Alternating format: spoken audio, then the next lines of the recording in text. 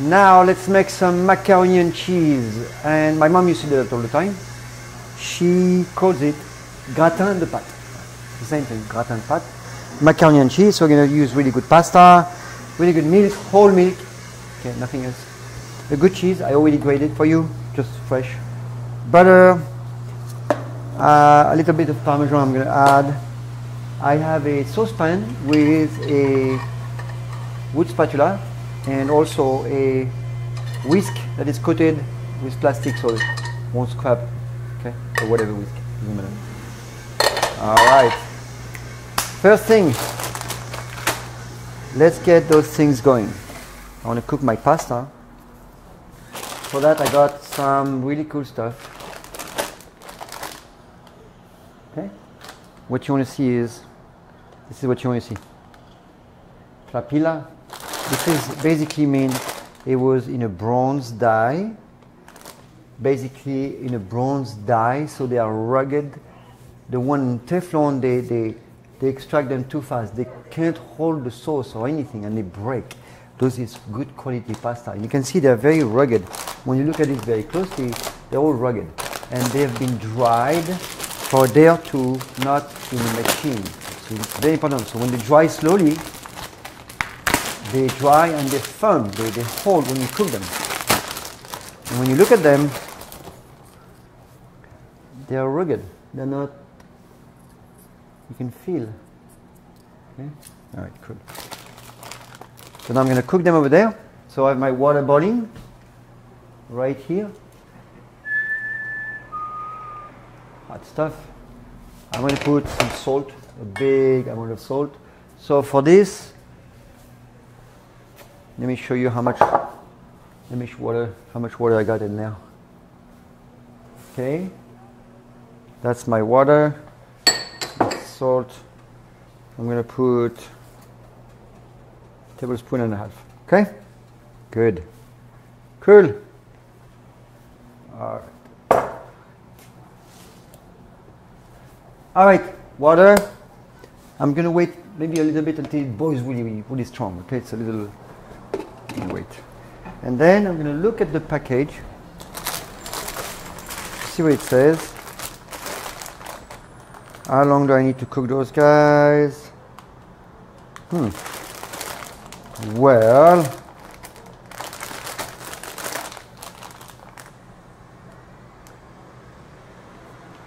what?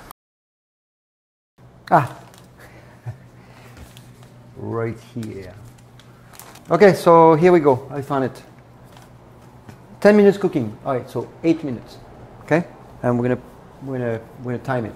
I'm gonna time it because I want to be undercooked. I want them to be really al dente, very undercooked. So I'm gonna cook them for about 8 minutes. Put them out. Put them in a bowl. Very little oil, just so they don't tack. And then we're gonna make our bechamel, our cheese, and that's gonna go in the oven. Oven is ready at 350, and I'm gonna get going. Pasta is going, the water is hot and boiling. I have already salt in there. So I'm going to put my pasta. There you go. And what you want to do for the pasta, you want to give it a little stir always, right? So they don't stay in the bottom, that's all. So once you put your pasta, give it a little stir so they don't attach to the bottom.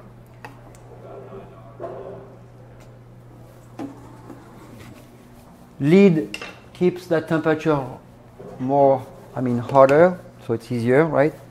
I'm going to do 8 minutes, so 7:43. Now I have to figure out what's 7:43 plus 8 minutes, so it's going to take me a while, but I'll get it. Okay, so now we're done. Let's get that sauce going. Now I'm going to get my bechamel going. Medium heat, so medium heat, okay? So not too crazy, very gentle. Small flame. Medium, not too low, not too high. Okay, and then I'm going to put my butter, which is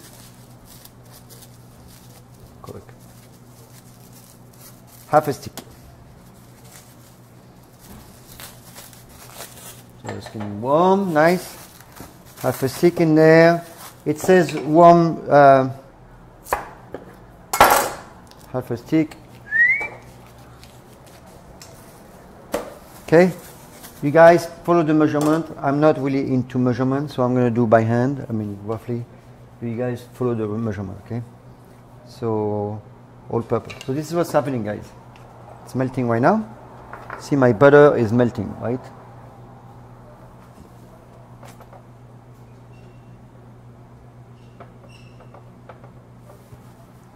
Oh, I think I put too much.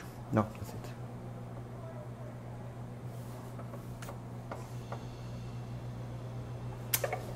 Did I put too much? Ça c'est quoi? C'est un stick ou quoi? No. Nope, it's good. We're all good. All right. Alors, now I'm going to put my quarter cup. So it's about the same amount, okay? You guys, I don't measure, but you measure, okay? I don't measure very well, but you guys measure, okay? It's important. And then we're going to make a roux.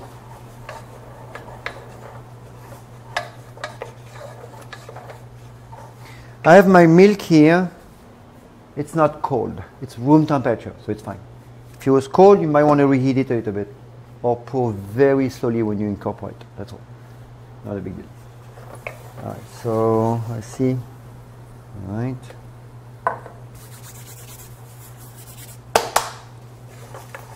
Okay, so now I need to go on medium low. I need to make the roux. You see that? That's going to be a type of a paste, and that's going to be kind of like, it's getting a little brown. So it's going to be a little while, and I want to make sure that I always do those corners, you see? And this is why I'm using that shape spatula, so I can go in the corners.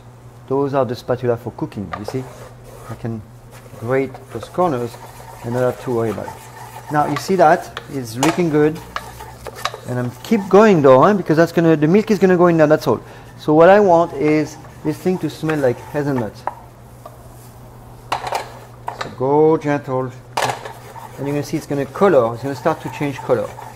It's gonna take, you guys, it varies in the time. It can take 2 minutes to like 5 minutes.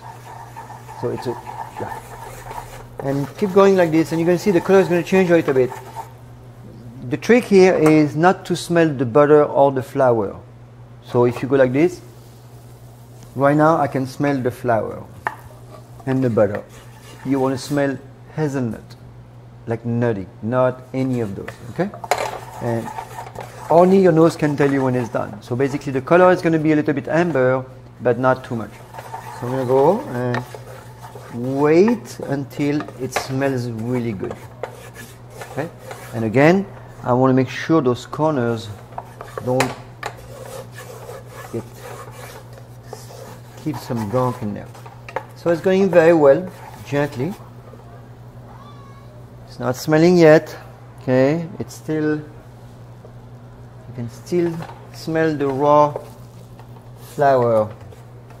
No, it needs to be very, very nice and almost like a little bit sweet, but not bitter. That means you went too far. Okay.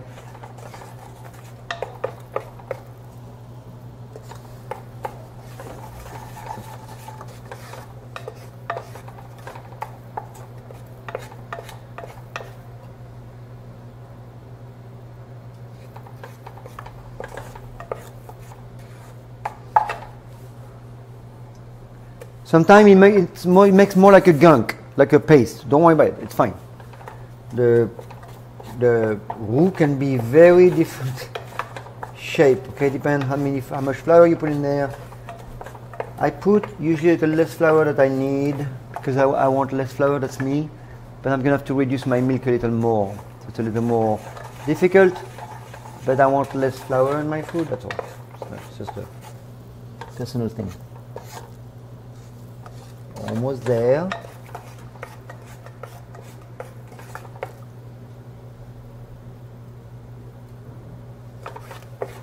Not quite, not quite.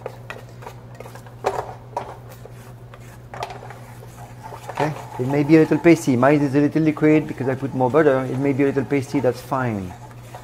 Not too oily. This type is not too oily, okay? Don't worry about it. I want you to It's getting all nice and golden, and I think we're gonna go. You can't really see, but it's getting a little golden, like almost like my table, but not quite. Ooh, it smells really good. Already. Now look what I do.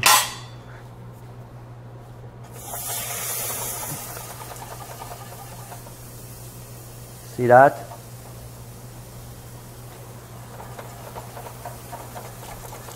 Okay, and just keep whisking. Keep whisking. And look at those corners. Don't forget those corners. Alright, here we go. And now we can go on medium heat. Okay, just raise the temp, medium heat, and whisk, whisk, whisk. And make sure you don't forget those corners. Remember those corners, because you may have some pieces of flour causing a corner, and that will burn. And you keep whisking. You see? Nice, huh? Keep whisking. And make sure nothing stays here. Okay, and the corners. Make sure those corners, you take care of them. Okay, like this. Yeah. Okay, so I'm on medium heat, nothing crazy, and I'm going to reduce my milk, that's all. It's going to take about a few minutes, and that's all. Once it's thickened, I'm going to stop, add a bunch of nutmeg. I really like nutmeg, you don't have to. It really gives that bechamel the good taste flavor. I have added some spices in there for you. Turmeric and sweet paprika is really good. And I put way more than a half teaspoon, just so you know. Because I put a lot of spice. So.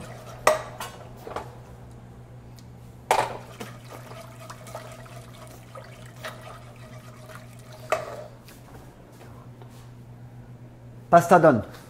So I'm going to turn this down. I'm going to, boom, get the pasta away.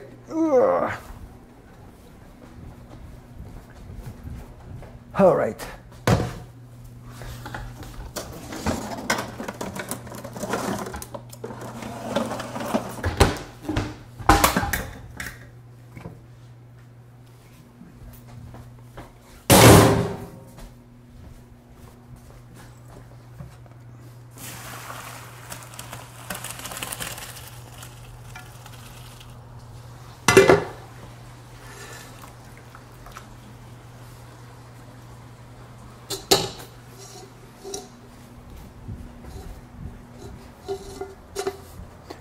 Woo!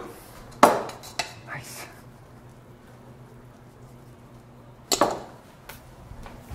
Okay, big bowl. Put that in there.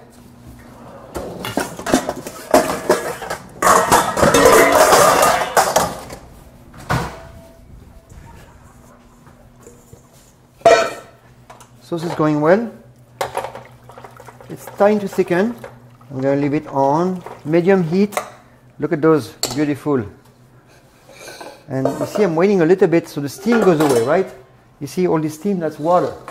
So, go like this. Shake them, shake them. Now I'm going to put them in the bowl, right here.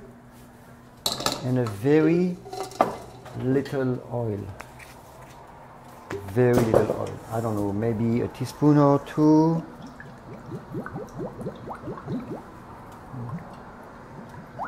That's it.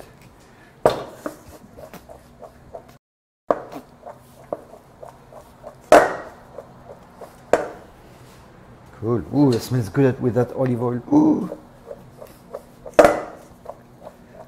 Shake it really well, guys. Take your time. Look at that.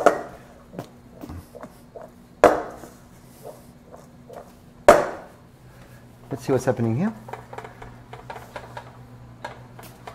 It's starting to thicken. Yeah.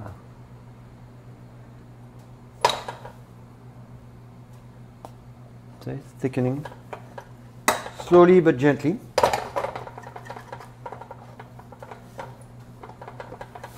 And we're going to get going until it's thick. Just like bechamel. Maybe a few more minutes, done. So I'm going to put that away. My oven is ready at 350.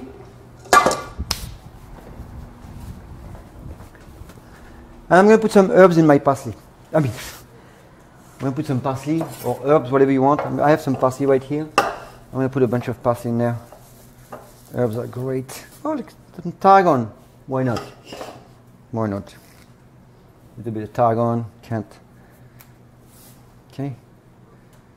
Parsley. I put a lot of parsley. I love parsley. For the parsley, easy.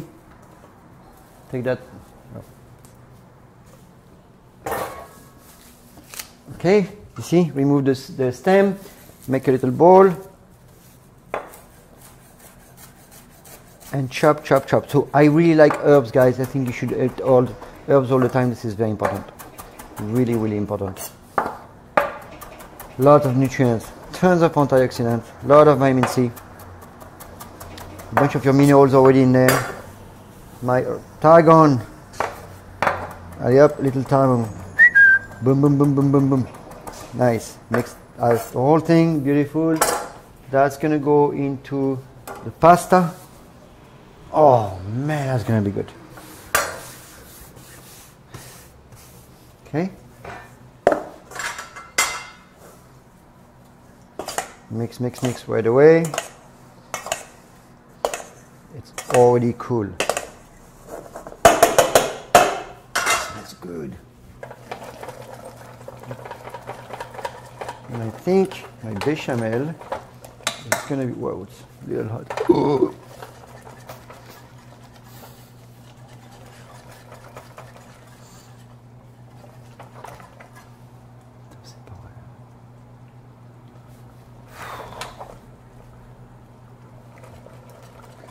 And the bechamel is done. Look at this. See, thick. I'll show you again, don't worry. 1 more minute. Let me show you why I think it's done. It's pretty thick. See? Not quite. Smells really good. See that? It's pretty thick, right? I'm gonna give it 1 more minute. 1 more minute just to finish it. 1 more minute. So keep whisking. Give it a beautiful bechamel.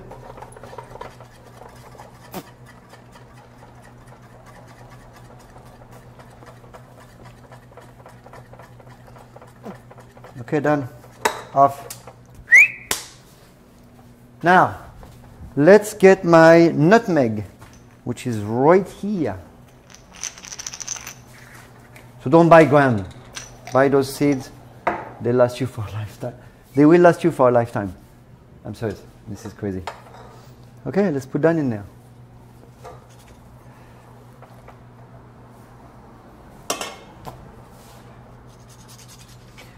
How much is up to you?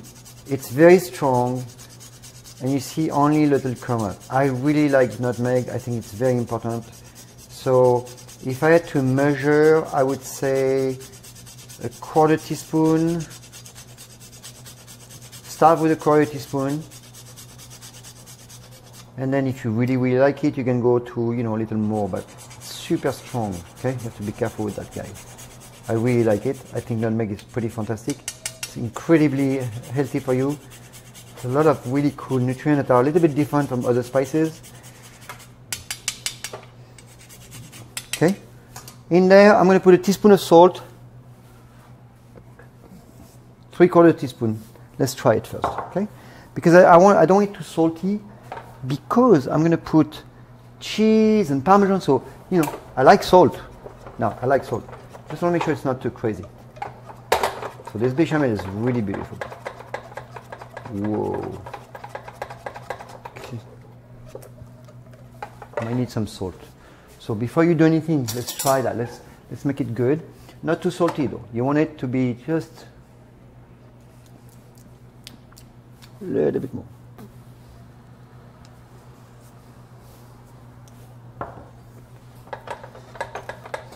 I like more nutmeg for sure. That's me.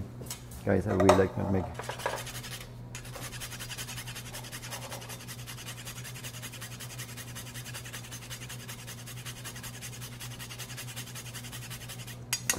Okay, that's good. All right. Now, guess where that's going?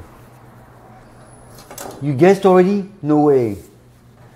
Well, here we go.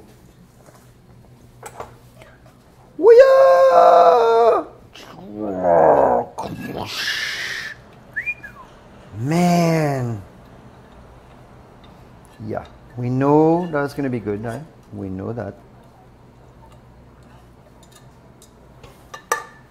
Now I'm going to put, so get a spoon. I'm going to put some so I put more, guys. I don't put the teaspoon thing. I like a little more.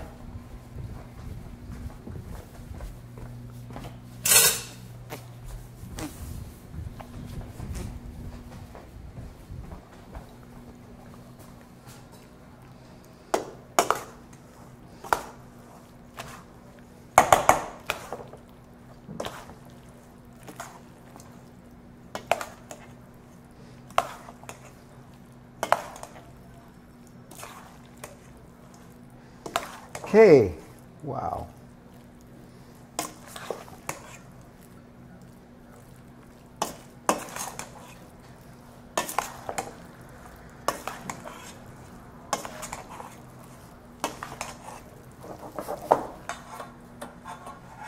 Some cheese. I'm going to put a little cheese in the middle. Little cheese in the middle. And a lot of cheese on top. You guys can put more cheese, absolutely, absolutely. Okay, I'm not going to put a lot of cheese in the pasta because sometimes I put more. It doesn't matter. Like today, different, right? You can put Parmesan, whatever you want. So what I'm going to do is I'm ready here, and you see I put more spices. I put way more turmeric and smoked paprika because I really like those. You guys can just follow the direction. I really like a lot of turmeric in there because it gives you, it's going to be all yellow and pretty. Yeah.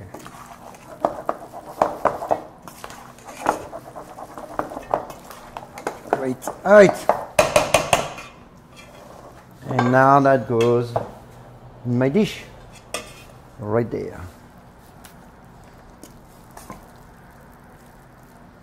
See? You can put more cheese in the middle, like absolutely you can, and not a problem at all. I just didn't put too much because I'm doing that for someone who is not crazy about cheese. So I'm going to put a lot of the cheese on the top. And if you don't like the cheese, you can remove it, right? Cool. Wow. Looks awesome already. And here we go. This is my fontina. I just grated, that's why it's all clumpy. But just break it down.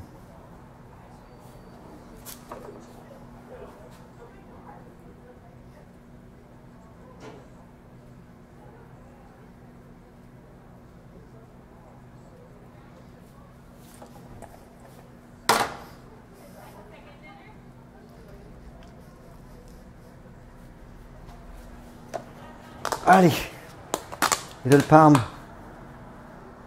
For fun, right? Wow, that's gonna be pretty cool.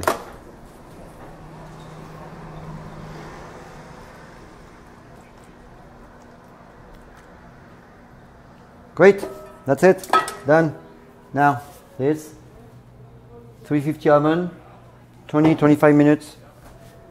I'm gonna go on a tray. Anything you have like this, guys, this is easy to carry cold, right?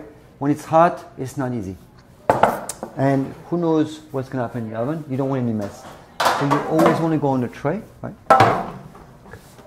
That goes straight into the oven. All right, so we're going to go in the oven for 20-25 minutes, 30. Until what? It has to be all crusty on the top and beautiful. Why? Because it's all cooked. Pasta is cooked, bechamel is done, everything is done, right? So all I need is the top to be gratiné. It takes 15 to 25 minutes depending on your oven. This is 350 right now. So 350.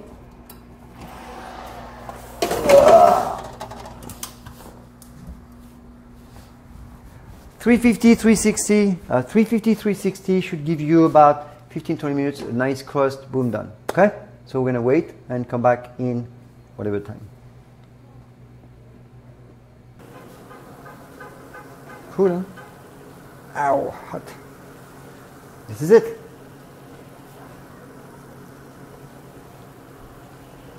So this is a great color, enough for me. I don't want to destroy it. You can always cook it a little more if you want, if you like more browning, of course. You can also finish it in a broiler for 2 minutes at the end if you're not happy with the color. In this case, what you need to do is you need to open the oven, put it on broil, and put that kind of like on the top shelf, and don't close the door of the oven, and stay in front and watch it. And you can see it coming. It takes 2 to 3 minutes max. Okay, broiler is very fast, so don't go too crazy on the broiler. Okay, cool, done.